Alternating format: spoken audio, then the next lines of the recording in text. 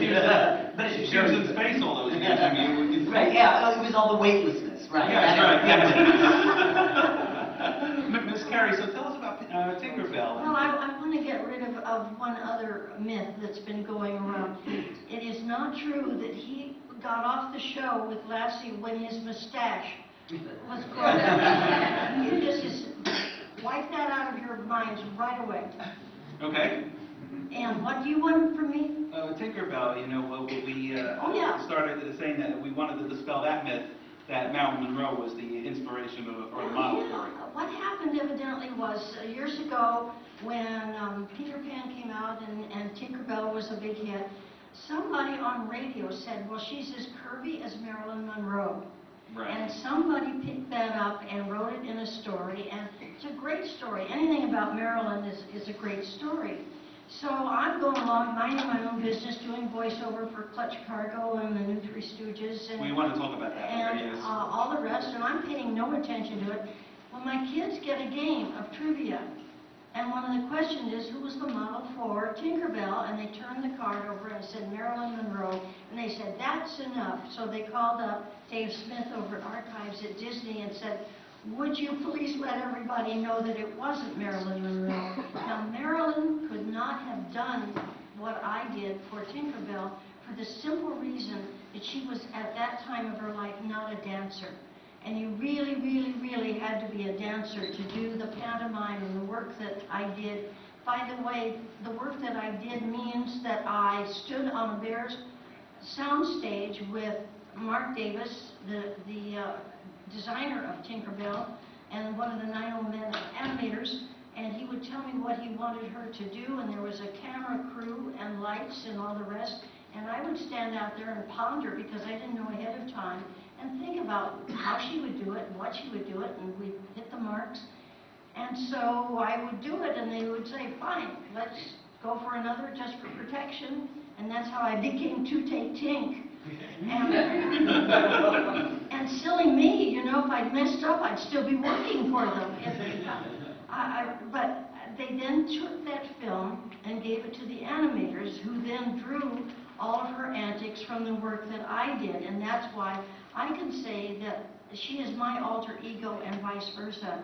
And when you come to the table and take a look at the pictures, you will see that Tinkerbell really looks like me. And as we all understand that, we get along just fine. There are important things. But I did work with Marilyn. I have a picture of her at the table. We were doing a bathing suit layout. First time I ever met her. And she was absolutely adorable. She was just a starlet at Fox at the time. And she came in, and all 7 of us girls, we just wanted to help her. She was just absolutely darling. And when you see the picture that I had film in my camera. I mean, that, you don't understand. That was astounding. I had film in my camera. And I said to her, can I take your picture? And she said, only if I could take a picture of you. So I've had an unpublished picture of Marilyn for a long time. And she just, and when you look at the picture, I want you to understand also that we are in 2-piece bathing suits. You're not astounded. Wait a minute. Believe me, at that time, you wore cover-ups and a 2-piece, the magazine that did the layout got letters about it. So, honeys, I'm a little bit old, so you can ask me just about anything, because I'm so wise. Now, you were with, we talked about child actors before, you were with the archetypal child actor series, which was the R Gang, later known as the Little Rascals, under the name Peggy Lynch. That's right. Not to be confused with Peg Lynch, who did Ethel and Albert on the radio, but can you tell us about some of those days? You know, you're good. How did you get all this information? I don't know. I don't want to know. Well, basically, and it's in my book, that it's called Tinkerbell Talks when it comes out. Did I get that in? Yes. That was smooth, right? I was minding my own business, and unfortunately there was a death in my family, and suddenly I was living with another couple. I was adopted when I was 3½, and I caused the Depression. You don't, I was born in 1929 and everything went right downhill from there. So I'm with these folks, and they decide that I'm cute as a button, and I seem to have talent, and I can sure talk. I mean, nothing else. And they started to train me and put me in motion pictures, so I think the first thing that I did was Midsummer Night's Dream for Warner Brothers. I was about 4 years old. I was one of the little fairies. I think there's a theme happening here. And then Our Gang Comedies. And Our Gang Comedies was very, very odd. I remember working at the Roach Studio with a bunch of kids, not knowing really what was going on, because they never told you anything. Not anything. They would say, as a matter of fact, in my book, the title of working with the Our Gang says, Our Gang and Little Rascals, what is my motivation? Because they would say, run over there and laugh. And you go, okay. And over you would go, and you would get $8.50 a day for doing that. Wow. And so to this day, I really don't travel unless I have some business at the, I was taught this money thing, and, which is okay, but I think one of the interesting things, probably unlike your experience, none of us talked to each other. The children we knew better than to talk, because each one of us was a competitor to the other. And one might slip up and say, I have an interview tomorrow. Then you would run and tell your mother, and the mother would find out where the interview was, and suddenly you were a competitor. And the mothers didn't talk much, because something might slip. And so it was quite lonely. You never got to really know anybody. And I thought the most wonderful thing would be if I ever got big enough to have a script of the whole movie, to know what it was, because they never told us. And the last show that I did started, I don't know, in 1933, I guess, 33 or 4. And the last one I did, I think, was 1936. I'm not sure, I don't remember, you know, kind of thing. But I went up to the director and I asked him, I said, when are you ever going to finish this film? And he looked at me and said, what are you talking? I did not know that it was a short.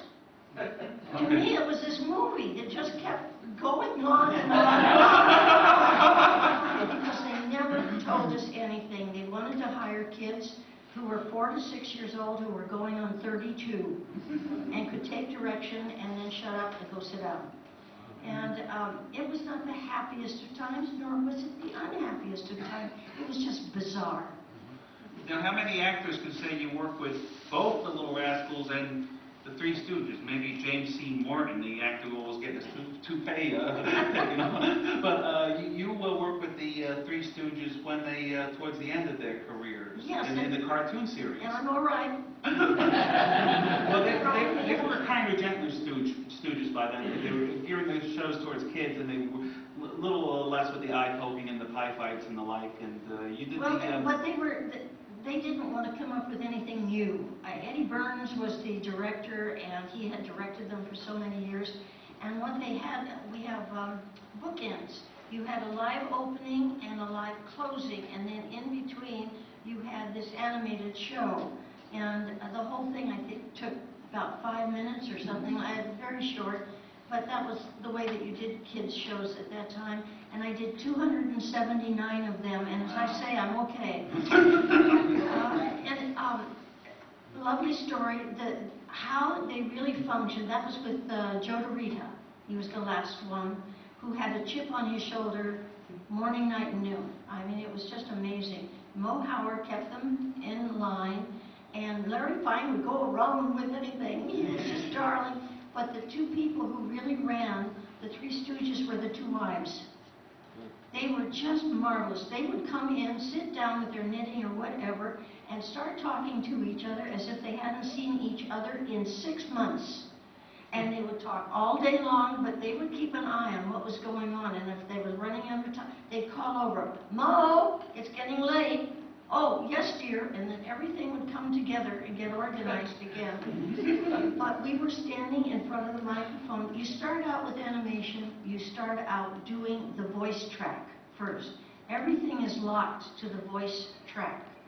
Timing, everything. So you